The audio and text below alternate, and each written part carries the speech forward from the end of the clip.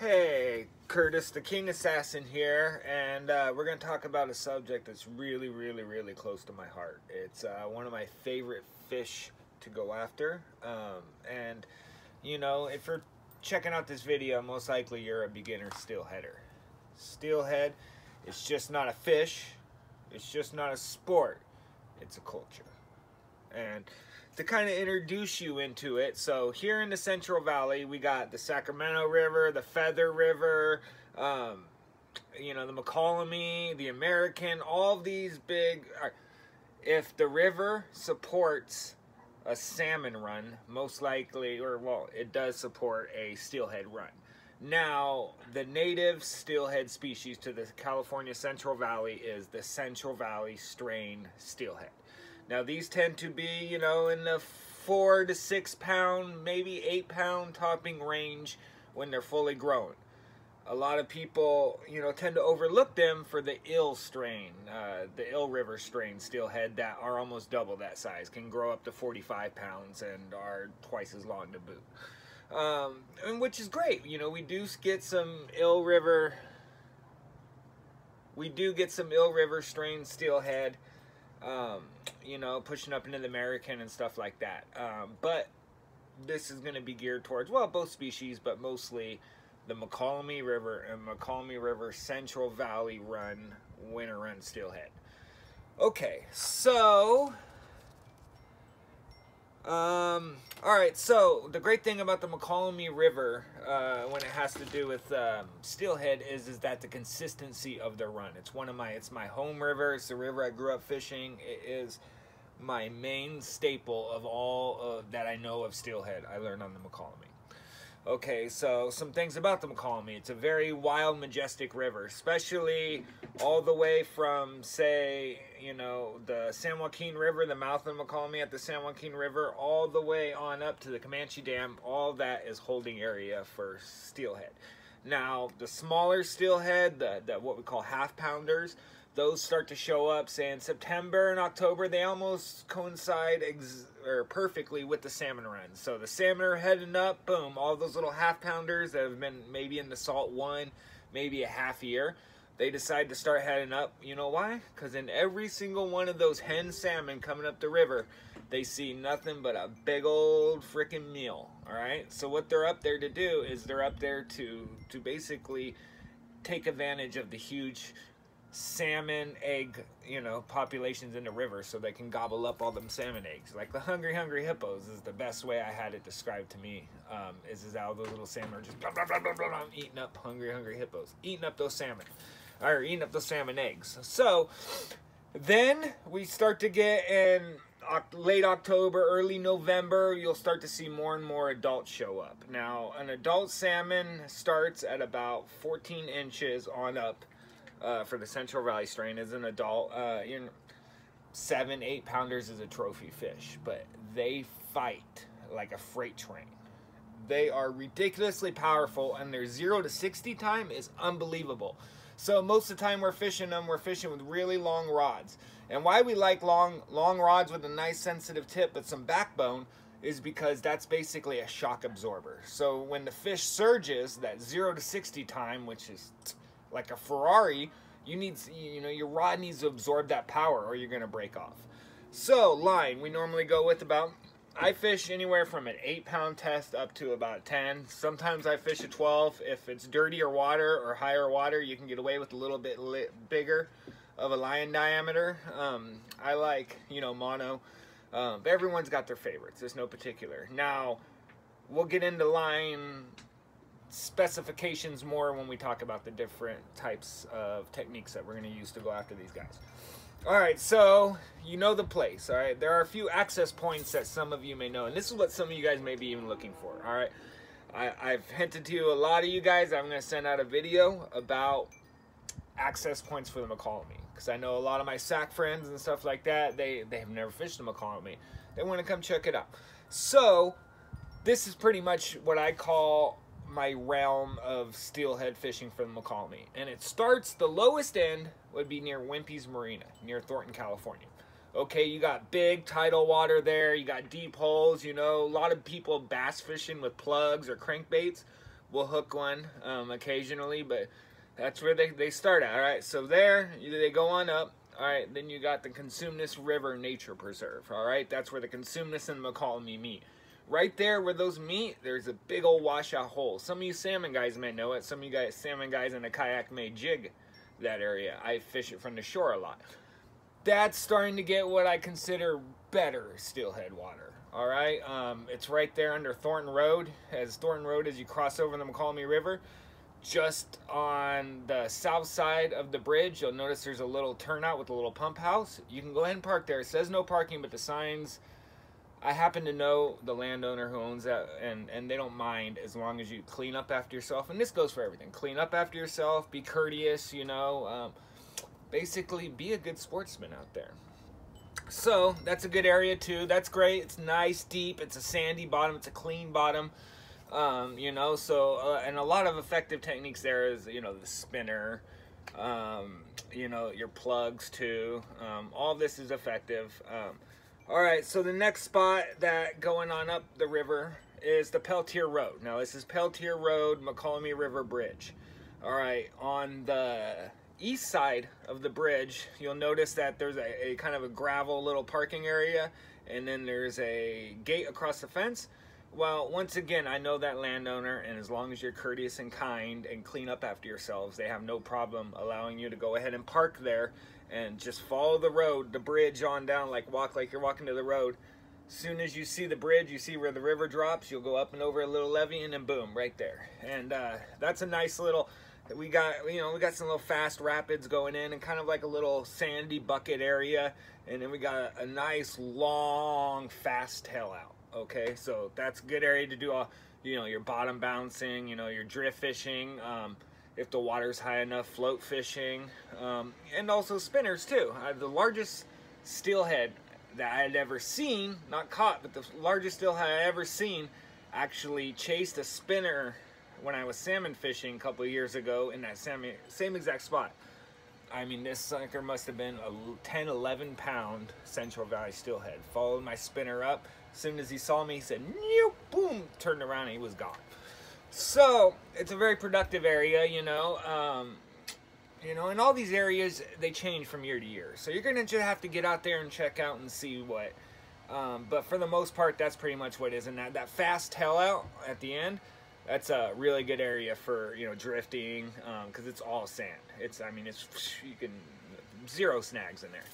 All right, the next one going on up is the Woodbridge Dam. Everyone knows the Woodbridge Dam. You park right near that tree over by the church, and you walk on down. You know, the Woodbridge Dam, the area you're allowed to fish, it's a really, really fast, you know, really fast run into kind of like a bucket, but a really shallow bucket. And then that kind of goes along and slowly gets deeper and deeper and deeper until you get to the log jam. Once you hit the log jam, that's the deepest part of the hole. So what I basically kind of do is I start at the, I'll start up at the top.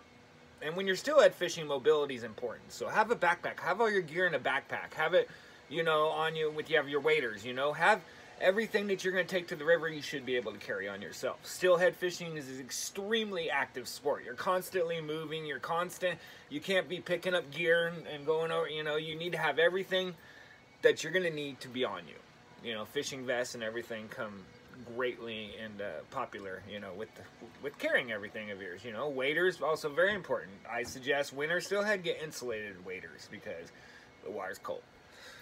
So anyways, back to, all right, so the Mokulumne River is really fast, basically a fast run that goes into kind of like a gradual bucket, and it slowly goes deeper. And what I'll do is if I'm float fishing, I'll start up there by the bridge. I'll set my bobber stop maybe at like 3 feet, and, I'll throw my presentation, rather it be a bead or whatnot. I'll put, underneath the float, and I'll cast up, and I'll just sit there. It's perfect walking speed. The perfect steelhead water is nice, semi-deep water, but the perfect speed is walking speed. So if you're walking along the river comfortably, have a good pace, and you notice that you're keeping track with the water, that's perfect steelhead water. Okay, you're gonna want to fish that. So what we do call a poor man drift boat, right? Go ahead and cast that bobber on up, all right, and then just follow it down. Just walk along with it and watch. And as you get down, soon as the steelhead hold behind rocks, they hold behind logs, they hold behind so they're not right in the current. It's called a holding position. Then as the bait comes floating by, they see it out of the corner of their eye and they'll dart out and devour the bait and then come back into their holding area, and they'll just sit there and hold and wait for that all to happen again. And that's how steelhead eat their bait or eat their food in the wild. So basically, you're just kind of floating along and you don't know what's on the bottom. There may be a rock. I mean, there may be one little rock and there's a steelhead sitting right behind it, and you just float that bait on by it and then whoop. So always be watching your bobber. Bobber downs, reel until you feel, and set that hook. All right, so reel till you start to feel the tension, and then finish the hook set through. And hold on, because they're a blast. All right, so we got the Woodbridge Dam. All right, and then probably the largest area that you can fish for steelhead that's good water is behind Lodi Lake, the river section, all the way through the nature trail. Now, all of it, it's basically all that perfect walking speed water. It's really deep. All right, so when you're looking at a river where you see the dark green emerald kind of color of water, that's where steelhead are. They actually use that green colored water to hide their position, and it makes them feel comfortable, and they're most active in that water. So you always want to seek that, and there is a lot of it behind Lodi Lake. All right, so, same thing. Go there, float fish through there. The water's kind of not fast enough. You really don't want to drift fish unless you're using, like, a single split shot. But still. All right, so lots of good spinner water back there. It's last of what I consider kind of the deep trophy water. And then all the spots from there on up is all going to be faster. More that drift fishing water, more, float water that you have to start considering making sure that your presentation's getting down. All right, so a lot of times when you got fast water, it's boily, it's hitting rocks, it's pushing up every which way, and it creates a real boiled mess, right? And your presentation isn't doing any good unless it's down where the fish are, and the fish are in the bottom 10% of the water column, so you got to get your presentation down there. We'll talk about floats as we get into it, but let me get off track here. All right, so the next spot would be Elliott Road. This is a spot I've never personally fished from the bank. I have fished it from my kayak going downriver, but Elliott Road, there is access there. I don't know about parking. I tried one time. It was a mess. So good luck to you. I'd say park away and walk it on in. But that's also, it's a really fast run. It's perfect bucket. Nice semi-deep section, lots of boulders down there for holding water, and just nice consistent speed. All right, going on up from that. All right, so Elliott Road is the division. Elliott Road to the Delta is pretty much open year-round for steelhead. All right, this next area is what I consider the upper section, and from Elliott Road up to the Comanche Dam, this area closes. All right. All right, so the season's open from January 1st to March 31st. All right, and then it closes from April 1st to the fourth Saturday in May. That's the only closure time for this particular part of the river. So it will be opening up again in January 1st. That's where I always go to fish the steelhead opener. So if you head on out there, I'll see you out there. This year I'm going to get in my kayak. Me and a couple of buddies of mine, we're going to get our kayaks. We're going to launch from the fish hatchery, and we're going to float on down to McAfee Park, and we're going to take out there. That's probably some of the premium stretch, but once again, getting off subject. All right, so Elliott Road. All right, so the next one is Stillman McGee Park. This is my takeout from the upper section when I float it.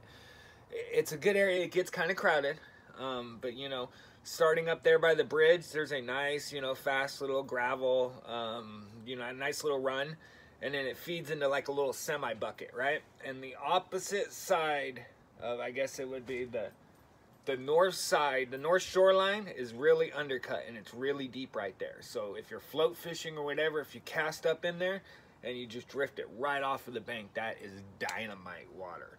right there. Perfect, perfect water. Also, a technique called plunking. If you want to learn more about plunking, go ahead and look up Addicted Fishing has a really good plunking video. It teaches you how to plunk. It's basically like bait fishing with lures for steelhead. And what you do is you get in their travel lanes and you kind of just wait for them to come along. Whap! All right. So anyways, all right, so then that's a good area. You know, keep in mind you have to pay to park in there. I think it's like $5, $6, maybe. Who knows with the way they raise things around here, but it does cost a fee to park there.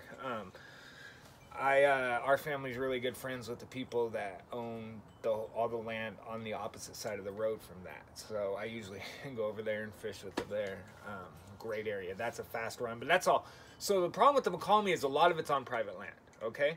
And if you're not connected to the community or you don't know the people, it can get very, very hard to get permission to fish these areas unless you drift it in a kayak or a drift boat, in which case the river is your playground. But growing up, I had a lot of friends. I had a lot of access to all these great places. So I may mention a place memory I had that I won't mention where it's at, only because it's on private land.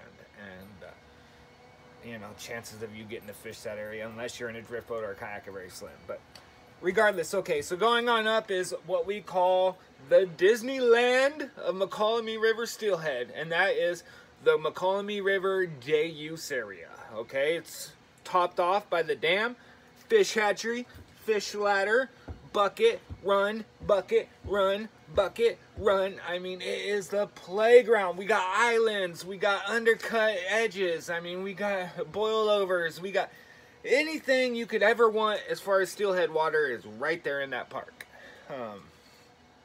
You know, and the whole park, I mean, this is their last little area of river before they get to the fish hatchery.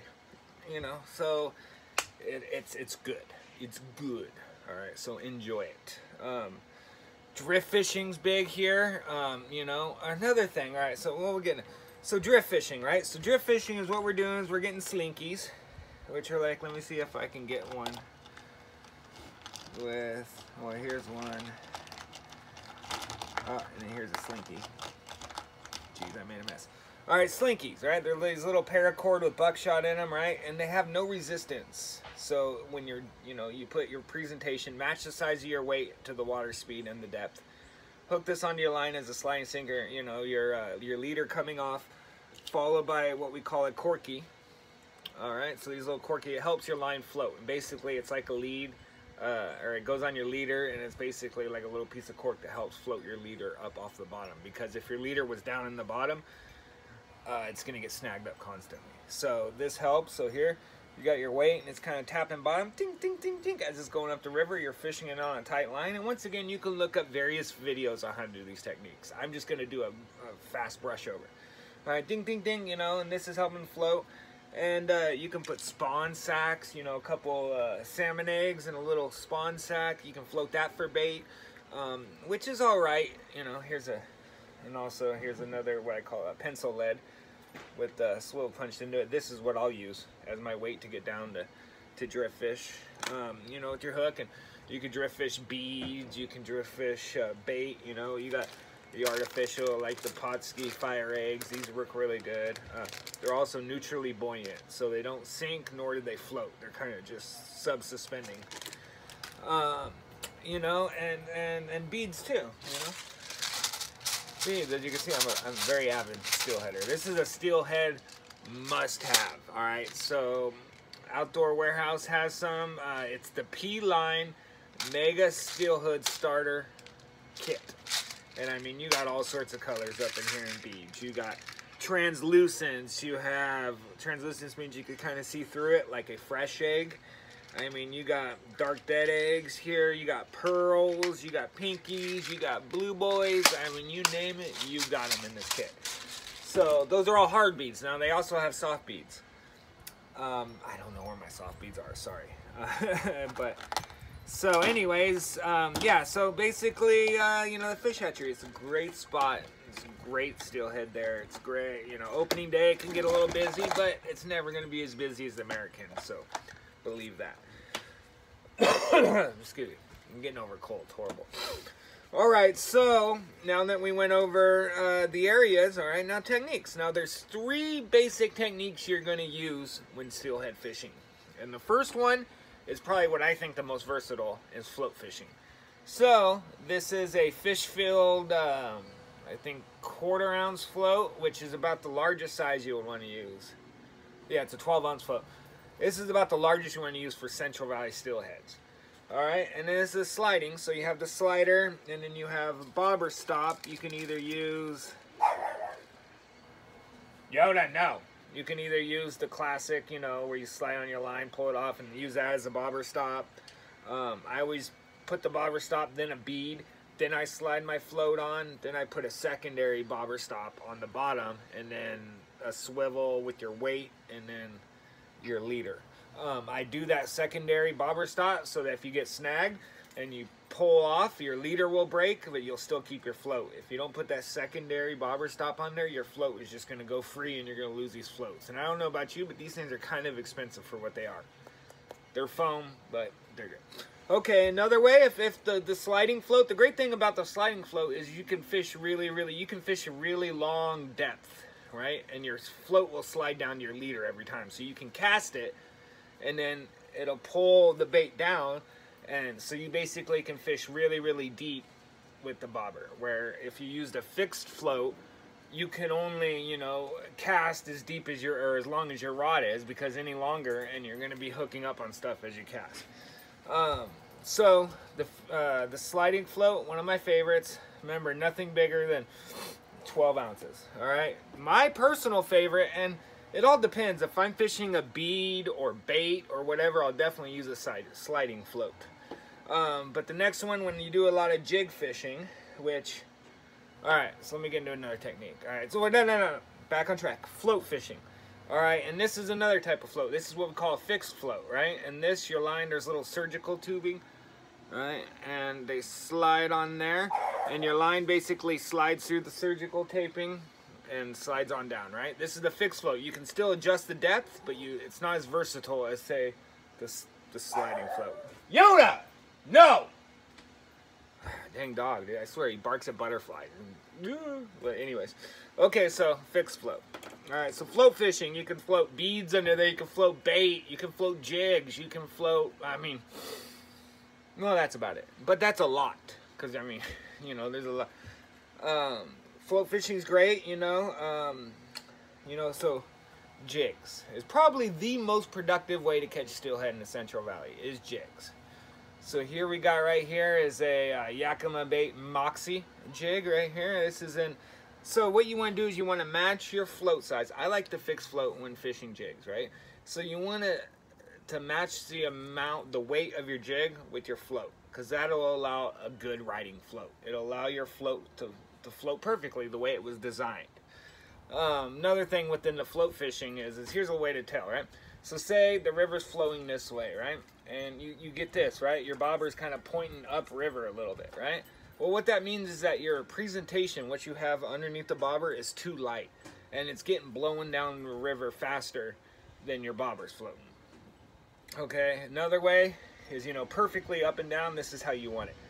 Another way is if it's pointing down this way. Usually means you have too much line out or you're dragging bottom, and that dragging bottom with the resistance is causing your float to point downriver. Alrighty, so different types of jigs. Jigging with a float fish is my favorite. We got this, which is the Moxie, the Yakima Moxie jig once again, and this is the pink on pink with the UV finished head. I mean, they get crazy on here, right? I think they call this a powder puff. And this is a little marabou shine in there, right, with the white head. You know, with the pink and then the kind of light white body. You know, another really good one. This is a Spro jig. This is a Spro, I think Execution Elite or something it is. This is kind of a smaller jig, but this one's really good too. You got the purple and the pink with the pink head. One of the best in low and clear water is what we get mostly in the Mokulumne River. Low and clear, you gotta go with the Nightmare. The Nightmare color pattern on low and clear is deadly. Probably the most producing jig ever in the history of steelhead fishing is this guy right here. minus a normal nightmare normally has a white head. I stray away from the white head. I do the nightmare in the black and the red instead of the black and the red and the white head. So just a little variation. Jigs are deadly. If you're gonna go to the river with one thing, go with a jig and a bobber. Jig and a float. Alrighty, so we covered float fishing. Alright, drift fishing. We kind of covered it with the weights, right? The ding, ding, ding, tink in the bottom. Some tools that you might use while drift fishing. Sometimes on the hook, if you have a bait that doesn't necessarily float very well, they have these called little puff balls, right? You just slide these on your hook all the way up the shank, and then you place the bait on there. And what this is this once again neutrally buoyant. Doesn't sink, doesn't float, stays right even. So as it's going down the river, it's holding that bait perfectly in front of those fish on a nice consistent drift. Also things with, alright, so spinning glows. Great for drift fishing too. So you have your weight, and spinning glows are just like your corkies. They help float your leader. Besides these, as the current's spinning it and as you're drifting it down, it has kind of this little kind of like swimming kind of spinning pattern, right? That's why they call it spinning glows. It sends out vibrations into the water. It gets the steelhead's attention, and for some reason they want to cream it. So we got, you know, I do a lot of chartreuse. Chartreuse everything for salmon, or for steelhead. Salmon, you know, salmon, they like the reds, you know, but it's always pink or chartreuse for steelhead. Alright, we got the silver and the chartreuse wings on that one. You know. Alright, so alright, so drift fishing. You know, beads, another really good thing for drift fishing. Once again, pink. Pink is deadly. The pink Berkeley floating trout worm. This thing is deadly. You feed it on just a regular hook. You just fleet it. Here, I'll show you a little quick.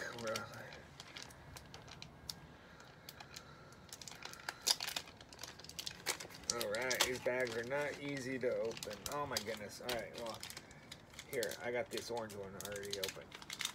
I'm going to use you with an orange worm here. I'm going to get a hook. Alright. So, right here, you notice you got the hook, you got your worm. You just feed it on a regular hook. Some people go like this. And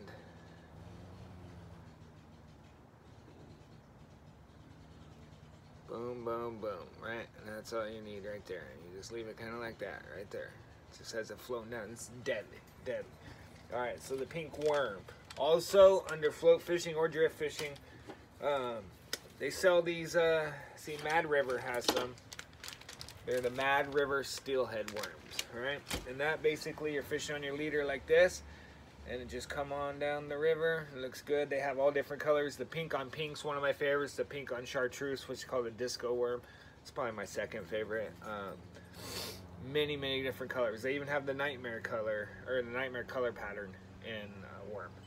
Okay, so hardware, plugs. Alright, so the third and final technique for getting these steelhead is what we call casting for them, right? And you can cast an array of things. And also inside of this casting will also be plunking, even though it's not really casting, but it's fishing with plugs. And if you're in a kayak, you know how to pull plugs, right? So some popular plugs for steelhead. The mag lips. The smaller mag lips like this are deadly, especially with that rattle. These are a deadly, deadly, deadly steelhead plug. Some other populars, you know, you got the quick fish, a really popular plug for steelhead. You got the wiggle warts in the smaller sizes, also really, really great. You got the hot shots, also amazingly great. These are all good plugs, you know, even hell, little crappie plugs. As long as they have that wiggle and that side-to-side motion, they'll get them, trust me, as far as the plug. Alright, spoons. I love my spoon fishing when it comes to steelheading, right? The steelhead will slam a spoon unlike anything else. Just basically any different type of spoons all work. Castmaster designs here. I even got the different color pattern. All right, so you're going to want to use gold on overcast days, and you're going to want to use chrome or silver on sunny days. Don't know why. It's great. Also, so you're saying like, steelhead tackle, other than ordering it online, sometimes can be hard to find in our area, right? But here are some substitutes. You don't need to go order online and everything. So I showed you the jigs, right? Well, these work just as well for, well, maybe not just as well, but they work great, right, for jigs. Or these little atomic jigs from Berkeley. You know, those do really good. You know, in lieu of, you know, your jigs. These trout magnets, too. Imitate a little grub. Throw that underneath a fixed float. Deadly combination. Alright.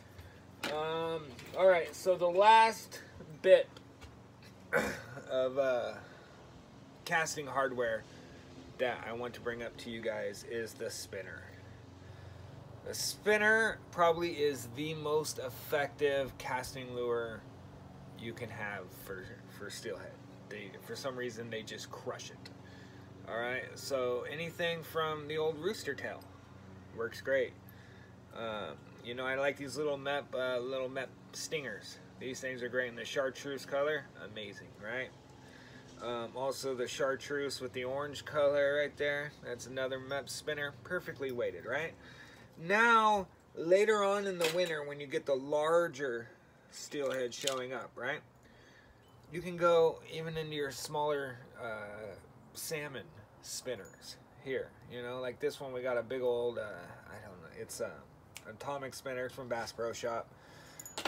But also, you know, these tactical spinners right here are really good. These are also my salmon spinners, but these also work great. These look a lot like a very popular spinner called steelhead slammers, which are great spinners for steelhead.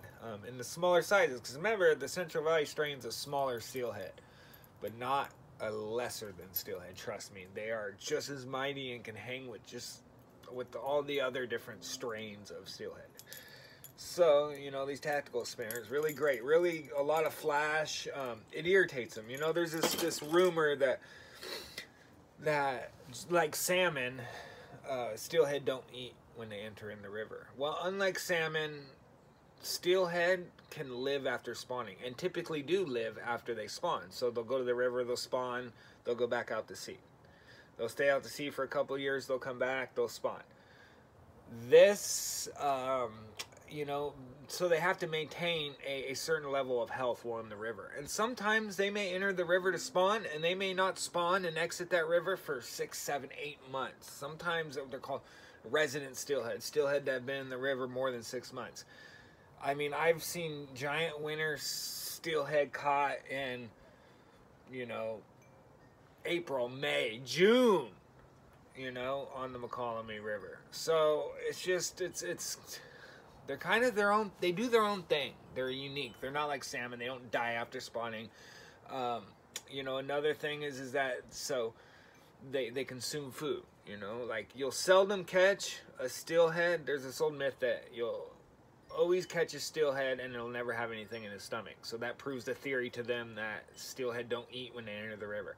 Well, no, that steelhead wouldn't have eaten your presentation if it had something in its stomach, if it was full. That's what I think you're getting with them. Sure, cold water species, the colder the water, the better. That's why winter steelhead are the biggest, the strongest, and the fastest, and the most badass. In my opinion, which, you know, summer steelhead, although we don't get them on the Mokulumne, summer steelhead can be really fun to catch too, especially in the Pacific Northwest, because warmer water, they fight, they're a lot more active. In the colder months, you know, sometimes they're less active, but we don't ever really have what I call frozen steelhead around here. We never have steelhead that are lethargic because the water's too cold, because it's California. Come on. So yeah, so basically that's kind of my beginner's guide to the Mokulumne River steelhead. If you guys have any other questions, feel free to ask below.